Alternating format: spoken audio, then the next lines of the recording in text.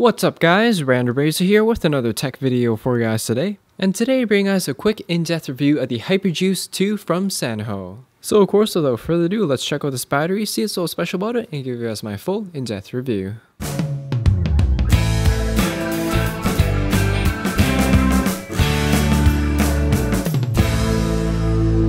The HyperJuice 2 is one of the first mass-produced external batteries available for the MacBook Pro where you can actually recharge your MacBook without having to plug it in an outlet. I've reviewed many different external batteries for the iPhone as well as the iPad, but there wasn't really anything available for the MacBook that seems to be affordable or at least conceivable in terms of usage and functionality.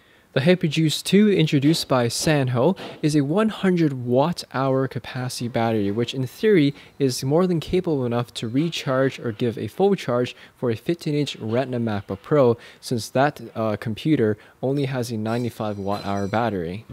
The reason I say in theory is most of the time we're probably going to be using this device as emergency backup purposes. So for example, if your MacBook's sitting at 15%, you're going to plug this thing in, but also keep in mind it's not just recharging your battery, it's also using, or your laptop's also using the battery at the same time. So in that type of case, it's probably not going to give you a full charge, but rather we can look at it as giving you a few extra hours of usage on your MacBook. The company does claim that the battery will give you an additional 26 hours of additional battery life on your computer. Now keep in mind that really depends on the model as well. For example, a 15-inch Retina MacBook Pro is going to use a lot more power than the 11-inch MacBook Air, plus the 11-inch MacBook Air has a smaller battery. So it really varies between models, but also it varies between usage. If you're running a lot of programs or playing games, then obviously it's going to drain the battery more than saying just surfing the internet. In terms of what you get, the original package comes with the battery itself, a manual, an airline adapter, as well as a charging cable to obviously recharge the battery itself. And lastly, Sanho does have a MagSafe connector to connect the battery to your MacBook.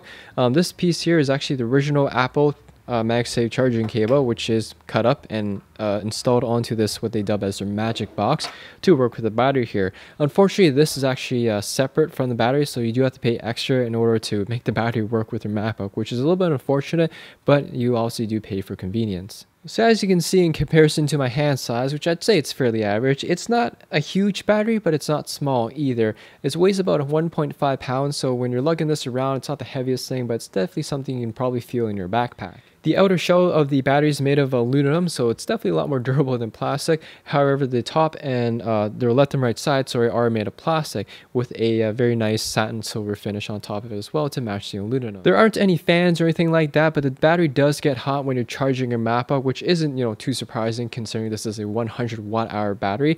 In terms of the temperature, or does it get really hot? It will get really warm, but not as much as when you're running your MacBook for a long time. So it does get noticeably warm, but nothing to fear that's going to catch on fire or start burning your hand. So that's definitely not something not to worry about with this particular battery. Taking a closer look at the ports, there's 4 main ports here. You have 2 12-watt USB ports, and believe it or not, you can actually charge 2 iPads and your MacBook at the same time, or your iPhone. There's a DC in and DC out port. The DC out obviously is going to be charging your MacBook, DC in to charge the battery itself. One of the most highlighted features of the battery is the OLED display, which just turned off on me, but it does remain on all the time when you are actually charging your MacBook. The cool thing about the display, it's OLED, so it's very easy to read, energy efficient, so it's not going to take up a lot of power, and definitely a lot more useful than a simple battery meter. As you can see from the display, the status right now, it's at 99%. Right now it's idle because it's not plugged into anything. And the current temperature on the actual battery is 18 degrees. So yes, there's actually a temperature reader on the battery itself. The highest I've seen go up to is, I think it was 41 degrees Celsius. It's not crazy hot, but obviously pushing it. But again, it's nothing any different than say when you're running your MacBook for a long time. If you hit the button on the side here, you can actually tell how long the battery can remain on standby, which looks like is 621 hours. If you hit that button when you're charging your MacBook, it'll actually tell you how long the battery will last while it's charging your MacBook. So it's a pretty cool, nifty feature. It gives you more information than a standard battery status indicator, and definitely very useful in terms of using a larger battery like this. Alright, so here's a quick demonstration with my 15-inch Retina MacBook Pro here. We have the MagSafe cable attached to the battery. Just plug it in. And as you guys can see, it's charging my MacBook. And as I mentioned earlier, you can also charge 2 additional iDevices, such as your iPhone or iPad. So here we have my iPhone 6, plug it in, and it starts charging that as well along with the MacBook. Overall guys, the first impressions on the HyperJuice 2 from Sanho is very positive. It's a very high-tech battery and also one of the first batteries to actually give you a good amount of extra hours on top of your MacBook, as well as an exterior design that matches really well with the MacBook Pros. In terms of any cons or things I like about the battery itself, as I mentioned earlier, the MagSafe cable that connects your MacBook to the battery is separate, which is a little bit unfortunate. And of course, you guys can check out the different packages that includes this cable in the description below there.